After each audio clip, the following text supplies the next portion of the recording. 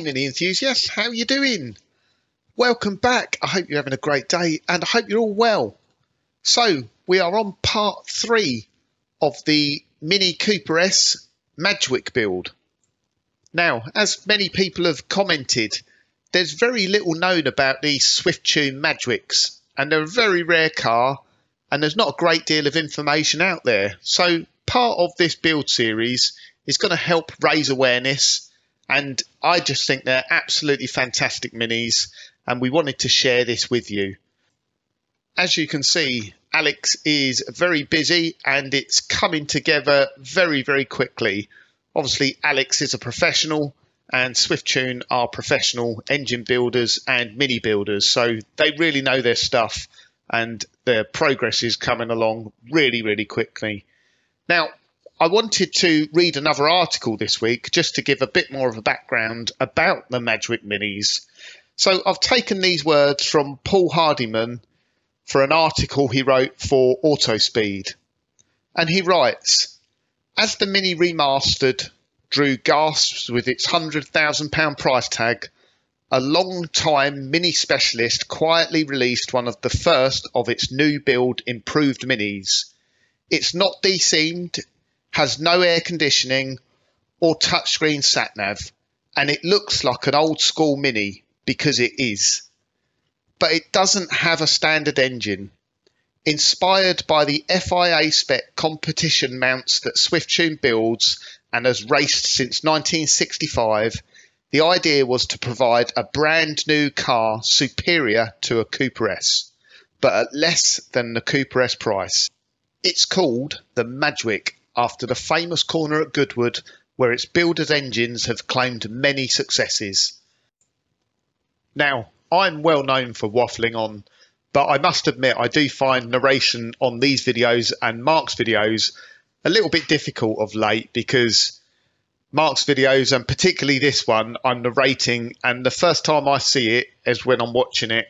So I've no sort of background. I'm just watching the videos as we go through. So I don't think I'm going to narrate my way through this as much. I think I will just sit back and watch like you viewers are watching as well, and just enjoy watching a Mini come together by professionals that are working to a very high standard. Now, I have added a clip at the end of the video because I got a couple of requests about the wheel arch trim, or the trim that runs down the side of the car. So I have slowed down the footage at the end if you wanted to see that. But like I say, I think I'll stay quiet now and we'll just admire a lovely Mini coming together and some craftsmen at work.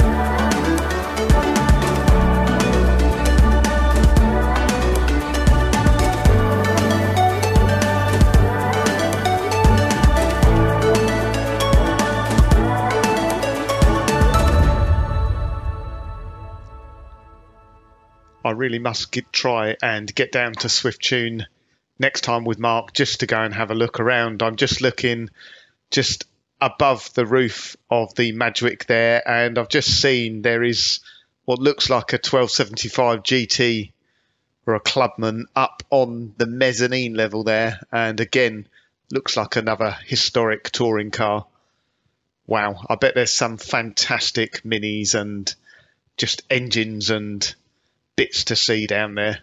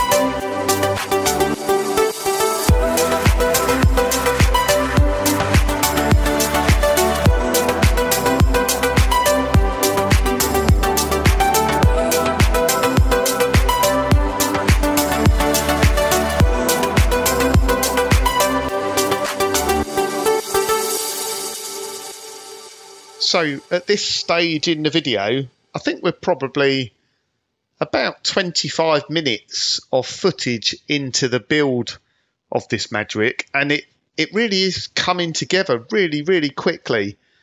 It's a testament to Swiftune over how easy they're making it look. But yeah, it's just phenomenal.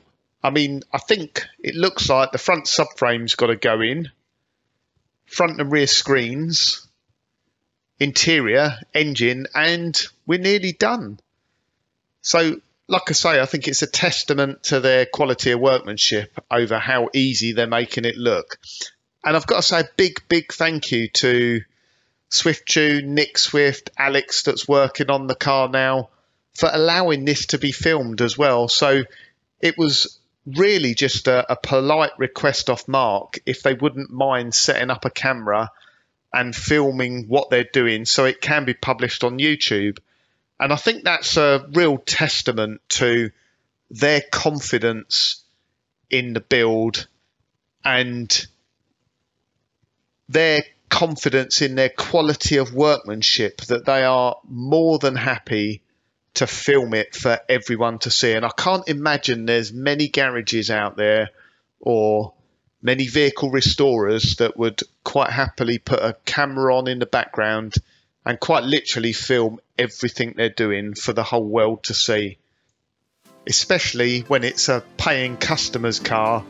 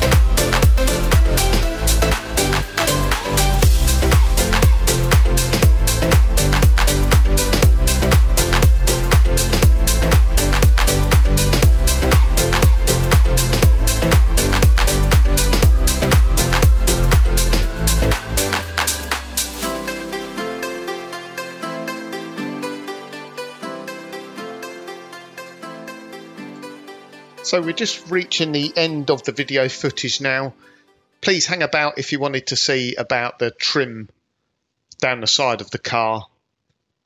But we'll be back again soon with more on the Madgwick build, and I'm really looking forward to the next few bits actually, because it looks like we're not far off the engine going in the car and the front subframe. So it's really exciting. So keep watching, get yourself subscribed, and see you again soon. So Mark did ask Nick Swift about the trim down the side of the car, and I think Alex commented on one of the videos as well. So the first thing Nick said was the trim they use doesn't come from the normal sort of Mini suppliers. It is a much higher quality trim, and I'll try and find out later if Nick's willing to share where they get that trim from, because it does just look far better and far more malleable than the cheap stuff that you get from some Mini suppliers. And I think, as Alex commented in one of the videos, it is pre-shaped. So as you can see there, it kind of come off the shelf and it was already in the right shape to go on the car. But again, he's made that look very, very easy. I know some people have had problems with that in the past.